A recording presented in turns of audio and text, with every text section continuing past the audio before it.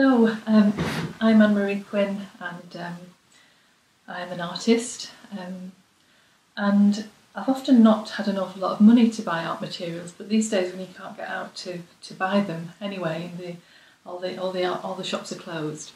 It's just this activity reminded me of how I had to improvise to find ways of just playing about with colour and building images that inspired me and took me to a different place. So I thought I've been doing that a little bit the last couple of days and thought I'd share it with you. So basically, this is what I have been working on. It's just basically it's almost like a patchwork quilt really of colours built up and layered and then framed around the edges with this kind of and the sense that because you're using the same set of colours, there's a lovely relationship with colours, but it's also unexpected because it's the sort of chance thing of seeing what happens when unexpected things come together. So basically what you need for this is the weekend newspapers are good with a bit of glossy paper from the magazine and the sort of broadsheets. So you need about maybe 6 wonderfully colourful bits of newspaper. That's quite a good page there. I find food is very good. Food can be very colourful. I've probably torn all these out now. But essentially you need to select yourself 5 or 6 pages, colourful pages, and then fold them, quarter them like that so that you get a square, and then cut out each square. And then what you need to do is make sure that each square is slightly smaller than the one before. And you layer them up so that you can see that there's a sort of reduction in size building up. Okay, and this becomes your palette. That's the kind of colour that you're going to work with. So that's your palette that you're going to work with. The background, I started to cut things out here, but the background piece is one big square. So that's your kind of background piece, and then you fold that in half. 1, 2, 4 times. So you want to end up with 16 squared sections. And if you fold it a few times, you get it so that it's nice and flat. And once you've got that as your background, these pieces you start to cut up. You fold these into 16 as well. So there's a lot of folding and cutting before you actually start to collage with this activity. So you're folding twice, 3 times, 4 times. And this doesn't have to be precise. It's not precise folding, it's just to get a sense of, quite like it when it's not actually precise. I certainly am not measuring. So cutting, and actually sometimes you find on the back of the image that you've chosen there's an equally interesting colour and pattern going on.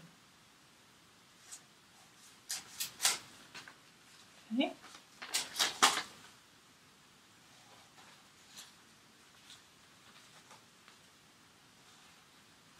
So if I do that, basically the aim is to just start to select and place the colours that you've cut out over the top of your background piece.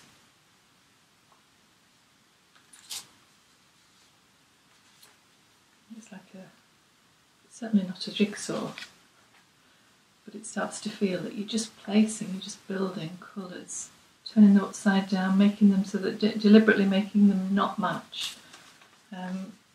I think the aim is really to stop seeing them as images and just see them as colours, let the colours build up. And actually sometimes you might want to, that's quite a nice shape of colours there, the orange and the blue ribbon coming through there is quite interesting. So I might leave that as a space. So instantly you've got your sort of first 2 layers built. And then go to your smaller next layer up. Exactly the same, fold it in half, and half again, so that you're getting those 16 squares that constantly reduce in size.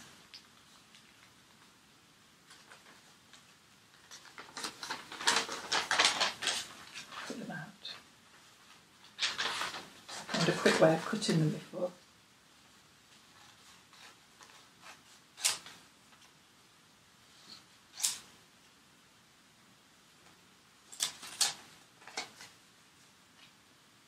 And if you find that they're too big, not quite small enough to mask, or you don't want to completely conceal it, then they're not quite small enough, just trim them a little bit so that you can still see the colour that's at the back, just shifting through.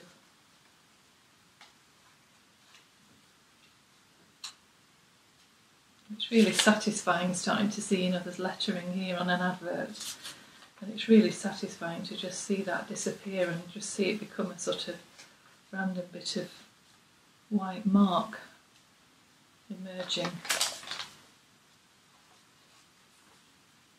bit small.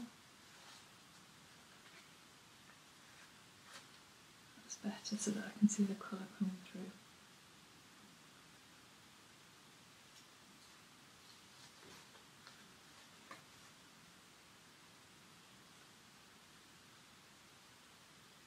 And sometimes I don't layer them on every one. I like to just sort of see them build.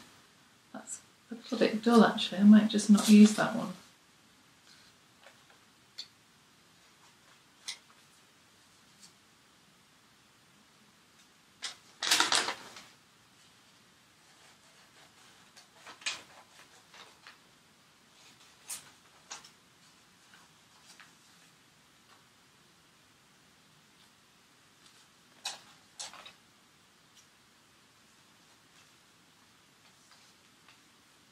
Building up like that. Okay. And then that really builds, you go back to your palette and you take your next layer of newspaper. You continue to fold and cut and build up. These are just some little squares of paper that I've cut out from an earlier collage. A little bit big actually. See if I can find a smaller one. Smaller pieces. Building up.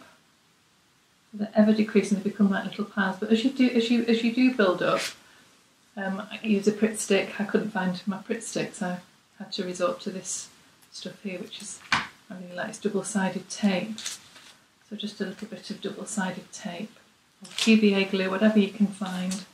Flour and water. That's what my mum used to give us, flour and water when we were children because we didn't have glue. However you make it stick. Get it stuck down. Okay, so that's how you build. The other thing I should have said is when you're creating your palette of squares ready to be cut into the sort of for your collage activity, don't throw the bits that you reject away. Keep those because you'll need those later. Okay, so I'm going to move all that to one side. This is just a way of showing how the process builds. And then this is a piece that I've been working on, which just needs some of the topmost squares securing. So I'll do that with double-sided tape.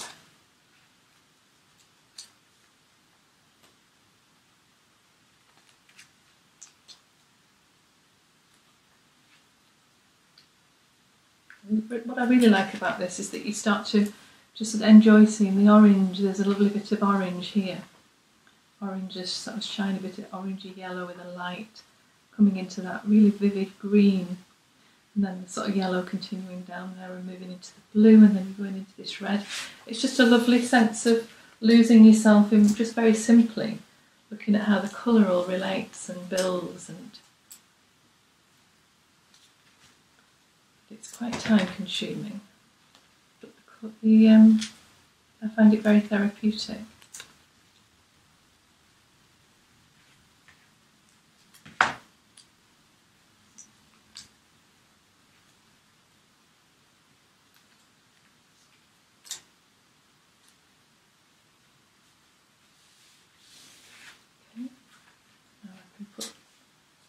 move these on.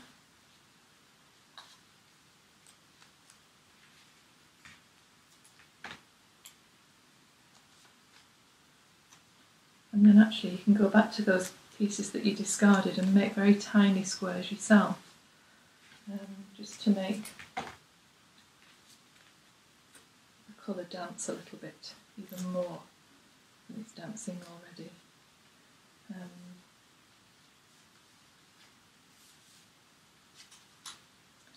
Add a bit of green.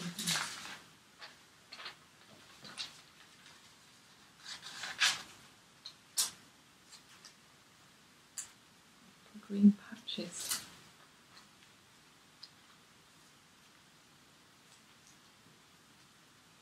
Just somehow start to dance across the surface and move your eye in a different way. Lifting the colour as you go.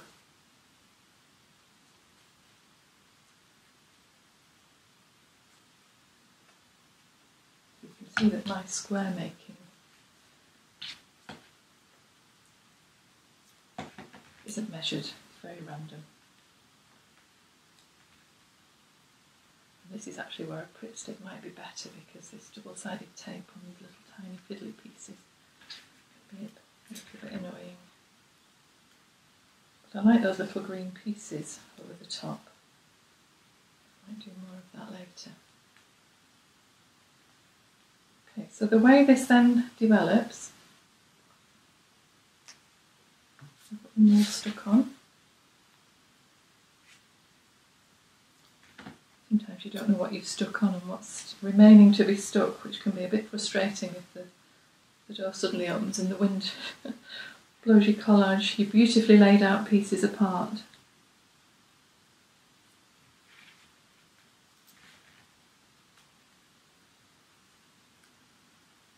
Okay. I want to put another bit of orange on that. Bright bit of green there. Sorry, a bit of green on that bright bit of orange.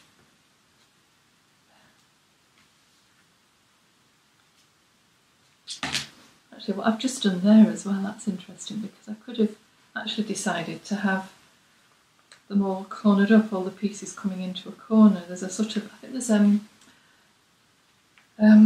patchwork quilt called Log Cabin, which shows it's the building up of lines of strips of fabric, just organised into lines. Anyway, keep them in the middle for now.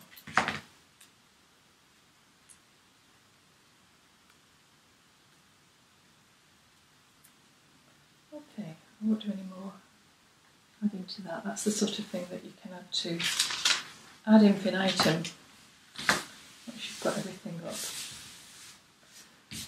Okay. Oh, one flower fell off. So there's your kind of basic collage, which, as I said, can be added to these squares can get gradually smaller.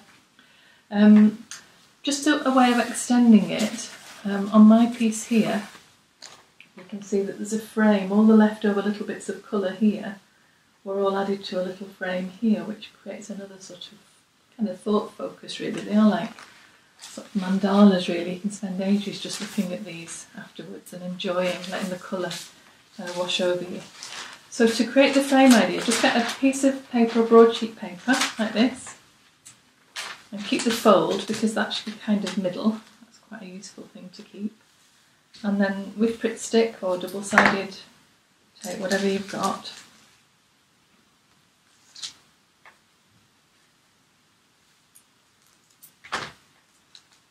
just get this stuck down. This paper's a bit more flimsy than newspaper.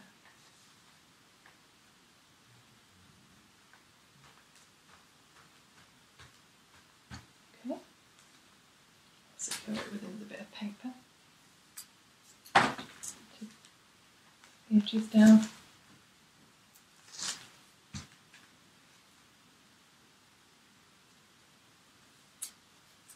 Secure that side as well.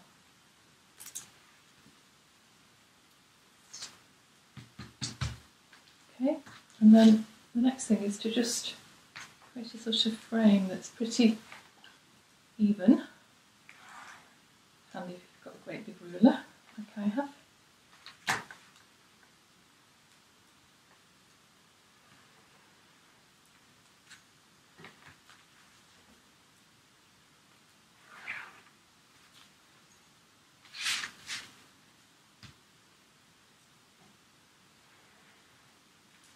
I'm going to cut this out.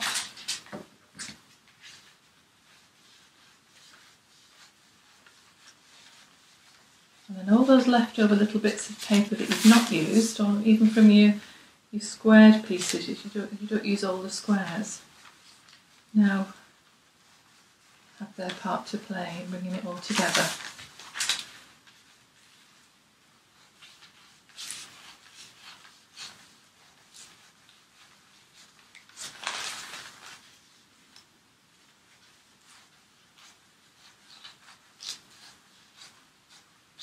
Okay.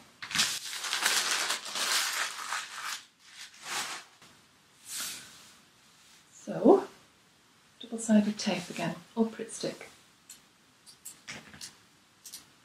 And then just do this in sections so that your tape goes on the paper.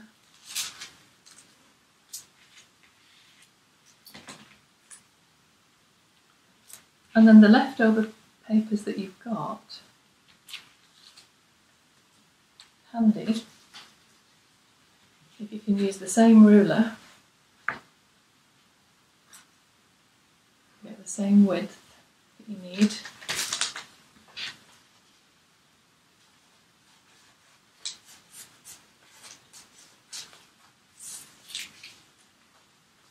And then, actually these are just cut into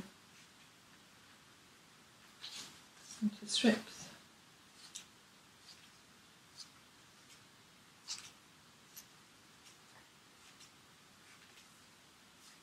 Sort of almost like mosaicing really, it's like working with mosaic tiles. And then all those little pieces of strips of paper, little tiled pieces start to get positioned around the outside.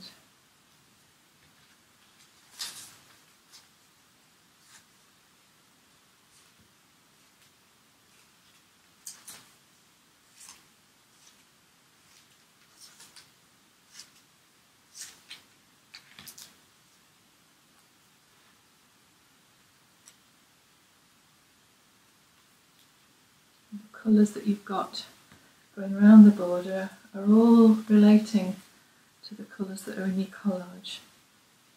So yeah, so as this piece starts to come together, you've got the border coming along the top and the border starting to emanate down the sides. It's very satisfying seeing this start to chime in. And you will see that you'll want to add more as the piece, as you look into your squares.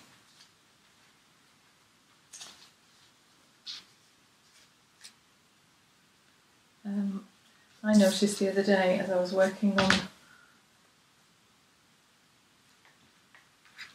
that's starting to come together now, and those little flickers of green that I was adding on the top, just to make the sort of colour relationships, the yellows and the oranges and the reds in the background. Those little flickers of bright green are really a sort of dancey and jazzy, add a little bit of, well, a lot of movement, a lot of dancing. But the other thing that I noticed when I was working on this one last week was as I was looking through the magazine again, there was a sort of advert about fancy handbags and shoes, and there's a lovely pair of snakeskin shoes here, really brightly coloured, sort of bejewelled,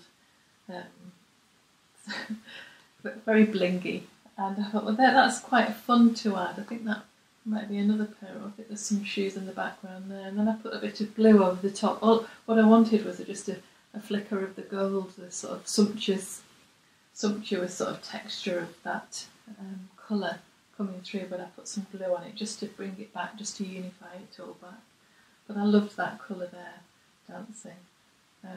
So yeah, I think it's the sort of thing that you could keep adding to and looking at. I just really like that sense of building. You could build squares of these, like a big patchwork. And it's just so interesting how out of those 6 colours, 6 selected bits of paper from the newspaper, sets of colour, essentially what I described as your palette to begin with, your palette, how incredibly different they are and how rich the colours look, in spite of it just simply being bits of newspaper. Okay, so I hope you enjoy that activity. Thank you. Bye.